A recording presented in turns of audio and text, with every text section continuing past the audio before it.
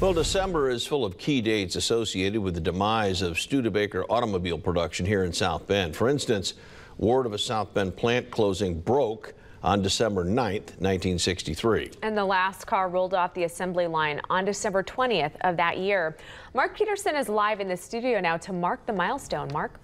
You know, with the passing of another year, the closing has now been in South Bend's rearview mirror for 6 decades now. For some, that is still not enough time to dull the pain or fill the void. That's the last car in Studebaker, the Lark. As a child, Ron DeWinter was surrounded by Studebakers. As an adult, he followed in the family footsteps and made them. Well, you know, when I turned 18, I was working at the original pancake house, I remember, and my dad came to me. He had to be 18 to work in the shop. My brother worked there, my brother-in-law. Ron's father put in 35 years at the plant. Ron hired on just a couple of months before the shutdown. The sadness of my dad, you know, I think I remember my dad crying twice. He was a very quiet man. He cried when my brother blew the engine on that 53, and he cried when Studebaker's closed. He put his head down like that and cried. That's hard for a son to see.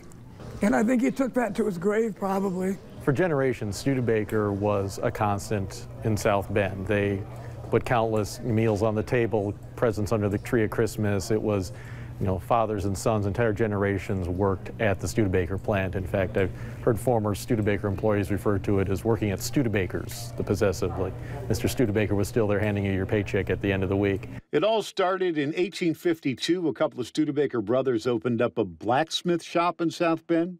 I've had my own shop, and I worked for others. The shop grew to become the world's largest builder of buggies and wagons by the turn of the century.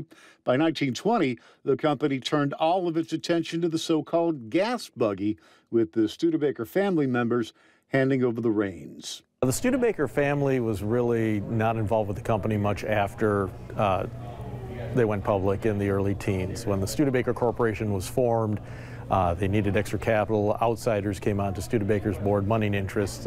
Lehman Brothers, other banking houses got on Studebaker's board, and the family essentially withdrew from the company at that time. The road was often a bumpy one. This parade in 1935 celebrated Studebaker's emergence from the Great Depression and a bout with receivership. January 1962. Studebaker took the most spectacular strike in its history. Not the kind of thing Sherwood Egbert lived with very easily, that's for sure. One day, he arrogantly crossed the picket line in his Mercedes-Benz.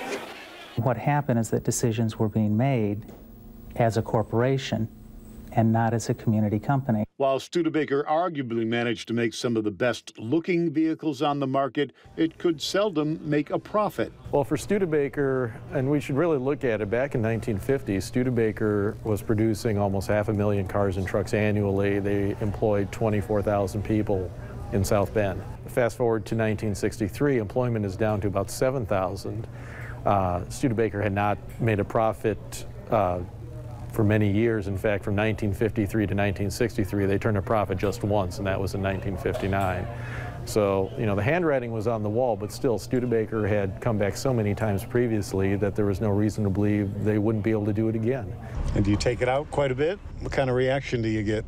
Oh, I get, you know, people blowing horns and giving me a thumbs up and waving, and it's fun to drive. While Studebakers are no longer being made in South Bend, they're continuously being restored and appreciated by car collectors from around the world. Why'd they go out of business? I said, hey, take an old Studebaker, set it and sign an old Chevy at the same year and ask them which one looks better. The Studebaker wins hands down, always. Were they put together any better than Chevys? No, they're probably about the same. But they always did something a little different, Studebakers. They didn't build them. If Chevy was building a square car, Studebakers made a round car. And what did they buy? The Chevys. It's not that people now hate Studebaker. They still have kind of a love affair with Studebaker. Maybe they dislike the management at the time and how they handled the closing, but as far as the products, still people really collecting them, driving them, loving them. And to speak to that, we showed segments of the documentary, Less Than They Promised, about Studebaker. And when they roll the credits and the music comes up behind it, it's I Can't Stop Loving You by Ray Charles. Studebaker actually founded 13 years before the city of South Bend itself.